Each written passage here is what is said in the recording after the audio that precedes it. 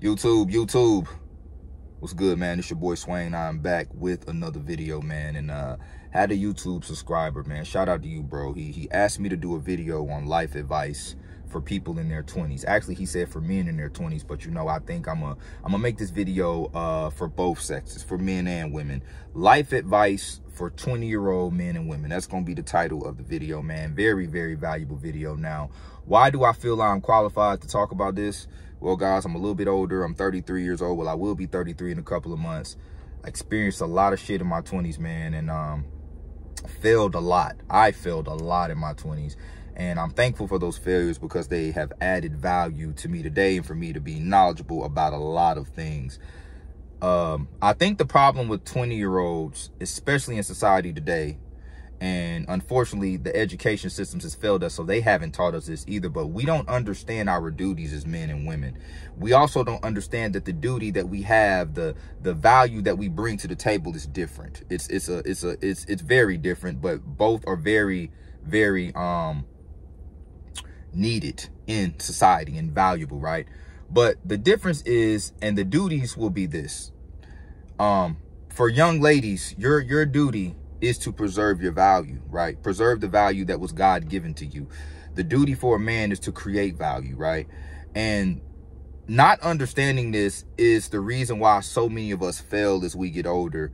You know, ladies, I've worked in the nightlife industry for a while. I've done security for about 10 years. I started doing security when I was 21 years old. I'm 32 now. I still do it a little bit part-time. Although I work in law enforcement, I still do like private details, close protection and shit like that. And, you know, I worked in a club a lot. And what I've noticed is that the women who partied and were drunk every weekend and were out every weekend and were smoking the hookah and shit, they're having a hard time right now in their 30s, man, because they neglected their God-given value and they didn't preserve it.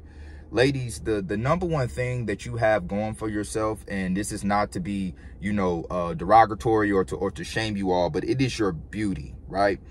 Men value beauty in women. Yes, we value, you know, what you bring to the table mentally, but we don't even want to know what the fuck you bring to the table mentally if you're not attractive. And what I've noticed is that I would see these women drinking and smoking hookah every weekend, every other Friday and Saturday. And over the time, it became, I would see them every month and I would see them every year because I did security in all of these clubs. And these women are grossly out of shape right now. A lot of them have children. They look fucking 10 years older than their real age because alcohol ages you drastically, which is why I stopped drinking. It literally adds no value to you at all. There is nothing valuable about drinking alcohol, and what we like to do is we like to justify our negative actions and say, you know, one glass of wine a day keeps the doctor away. There's nothing about alcohol that's going to keep the doctor away. It's actually going to probably lead you there a lot sooner and more prematurely than you have to be. You know what I'm saying? And unfortunately, we have a lot of women participating in these being outside activities and things like that. And they get older and they wonder why men are not choosing them. Okay. Tell you what men look for if we are wanting to have a girlfriend, if we're wanting to find someone to have a child with, or if we're wanting to be married. It is a woman that is beautiful, a woman that is feminine, and a woman that is able to be led. And not only is she able to be led, she's willing to be led. If you are a woman like this, you will, I promise you that you will find a man that you would probably consider to be of higher value. Because men who are on their purpose and on their grind, they seek women who are going to add value to them as they are trying to elevate in society. And I'm telling you right now, no man of real value is seeking out a woman that's partying every weekend, that's drinking and smoking fucking hookah and twerking in the clubs with her friends. I mean, nothing good comes out of it. And what's going to happen is that you're going to age so much faster than you could even realize. And you're going to look up and you're going to wonder where the fuck time went. And you're going to wonder why it's so hard to find a guy to be into you, right? Because you're at the bottom of the totem pole. That's literally the definition of a loser for a female. A woman that's partying and drinking every weekend, who's allowing her God-given ability, which is her beauty and her looks, to go to shit, and not being a feminine woman, no man is going to want to deal with you. So that's what I would focus on if I were a woman. Now, for my guys, your job is to build your value. You ever wonder why when we're 20 years old, 21 years old, the beautiful, attractive women typically aren't paying attention to us? They're wanting the older guys who have their own place, who have a nice car, who has money, because women are attracted to men who can bring value. So if I were a guy at 20 years old and I could do my 20s all over again, I would find something that I'm good at. I would find something that I am passionate about, and I would figure out how to monetize it. Not only that, I would make sure that it adds value to people around me, because that's where you make the money. People pay for things that make their life better. People pay for things that make their life more convenient. People pay for things that allows them to get knowledge to basically add to their life so that they can be more successful. And unfortunately, what a lot of us do as men is we spend our 20s partying, chasing women. This is starting to get on my fucking nerves. It seems like whenever you trying to drop value or gems or give game, noise just pops up out of the fucking background. I don't know. This world has to be a simulation. It can't be real. But anyways, you know, that's what I would do, man. I would find something that I'm good at, and I would lock in on it. Because, you know, Floyd Mayweather said that shit best, bro. He said it's better to be a master at one thing than to be a jack of all trades and to be good at many, but a master of nothing. You could be good at a lot of shit, but a master of nothing.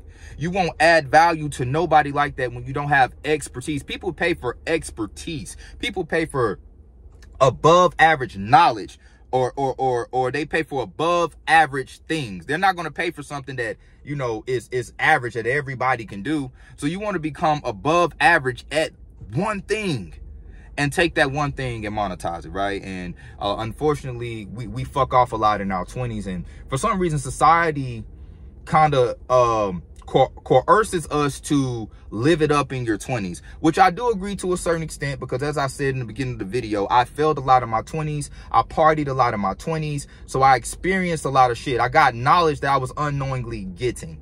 And what I will say is that to a certain extent, it is good to kind of dibble and dabble in your 20s, but don't let it consume you, and do not let it get you off track.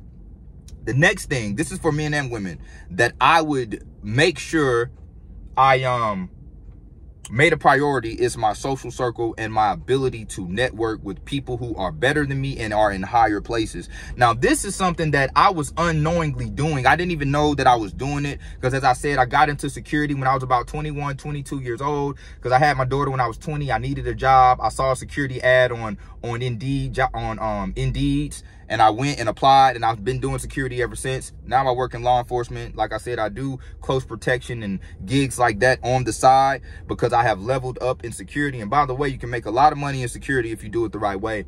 But I worked in a lot of clubs, and I developed a lot of personal relationships, and that is how I even got into working in law enforcement. I developed a relationship while working in the nightlife with this guy who would come to this particular club every fucking weekend. He was a really cool dude. The whole time I didn't know he was a cop, and he just told me one day, he said, "Man, you got a great personality. You should get into law enforcement. You would do well." And I said, "Okay, cool." I never really thought about it like that. And I applied, and in 3 months I was hired, and now I'm working in law enforcement, guys. But the only reason I have this job is because of a relationship that I developed. And like I said, I was unknowingly developing these relationships. I had a lot of friends who were party promoters, and we would get cool with these party promoters, and we would get into the clubs free, and we would get into events for free. And, you know, you would start meeting all of these people, and next thing you know, you got a whole bunch of numbers in your phone with people who are connected to different things, and you can start plugging in the puzzle pieces later in life, as long as you're building something, and now you can bring something to the table.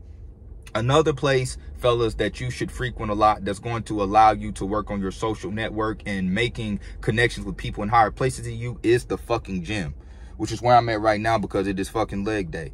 But what I will say is that most guys who are diligent and about building their physiques are also diligent and about being successful in building outside of the gym. That's why you go into a private gym, or you go to a gym that you frequent at a lot, or you see guys who frequent a lot. Once you get to know these guys, you're going to start to see that they have a lot of motion going on outside of the gym as well. And this is one of the best places to meet your male counterparts, fellas. guys who can actually help you elevate in life. It's not going to be a fucking club every weekend. It's not going to be the strip club. It's not going to be being outside partying, chasing women. Most of those guys who are doing that are low lives. They have no purpose. They are not driven. Have you ever noticed when you go to the club, you really don't see a lot of in-shape guys, unless it's a pool party or something like that, and maybe you'll go to a pool party and these guys may not party that much. They just they work out a lot and they want to show off their physique, so they go to the pool. But if you frequent at a club, I promise you, man, I've done security for years. I know what I'm talking about. Even if you want to challenge this, I'm telling you, it's a fact. Most guys who are in the club on a weekly basis are not in fucking shape, because it doesn't line up. Drinking alcohol every weekend, partying every weekend, being up late at night does not parallel well with being fit. You understand what I'm saying? This is why I stopped drinking alcohol, because there's nothing valuable in it. And I'm going to tell you right now, and this is some little nerd shit right here. It's probably off topic, but alcohol consumption stops and it interrupts every fucking natural process of the body. It means your protein synthesis. If you are the type of guy who wants to go to the gym, lift weights, and you're really big on trying to build muscle and you're drinking every weekend, you're not going to build shit. If you are a guy who's going to the club all the time and you're partying every night and staying up late, guess what? You're not going to get great sleep. Your testosterone levels are going to tank. So you're going to be a guy who is less driven. This is why a lot of these guys are not driven. A lot of them are broke. They party a lot. They sleep on their mama's couch. They play video games. Their only drive in life is to fuck women and go turn up. And that is some loser ass shit. That's equivalent to the woman who parties every weekend, get drinks, try to get in the club free, smoke hookah. She's going to be fat and unwanted, and you're going to be broke and unwanted. And this is typically why you see a lot of broke ass men with fat ass women. And I'm just being real, guys. I'm not trying to be derogatory or shaming anybody, but I'm just giving you the game. I'm giving you what life actually starts to look like as you get older, but you don't recognize it while you're young. While you're in your 20s, you think you turning the fuck up. But in actuality, you're just progressing in a loser's state. I'm just being real. I'm just being real. If that makes sense, you're just going nowhere fast, bro. And that's all you're fucking doing. You think you're doing something, but you ain't doing nothing. You're gonna look up and you're gonna be like, damn, I'm a fucking loser for real. You understand what I'm saying? So that's the advice that I would give you all. Not trying to make this video too long, man, but definitely, as a woman, preserve your value, and as a man, build and create the value, bro. Because as you get older, tables will fucking turn for you, man. Those same girls who you were chasing are going to start to start wanting you. And I'm not saying you should do this shit to get women to want you. I'm just saying that the tables will turn. They will definitely turn. And in most cases, you're not going to even want these women, because they were too busy partying, drinking, turning up. Now you're 32, 33 years old, and the women who were bad as fuck in college, they're not even attractive no more, right? You know what I'm saying? And the guys who were partying and drinking and turning up and all the girls were liking, now they're fat, broke, credit fucked up, living at home, you know, can't do shit, can't add any value, bro. It's much better to be that guy that's on his purpose early, that's hitting the gym on a regular basis, that's finding something that he's good at and, you know, locking in on it, that's being around men who are older and better than them. It will pay off later in life, man. But listen, that's all I got for this video. I'm finna go in here and knock these legs out. Until next time, fellas. Peace.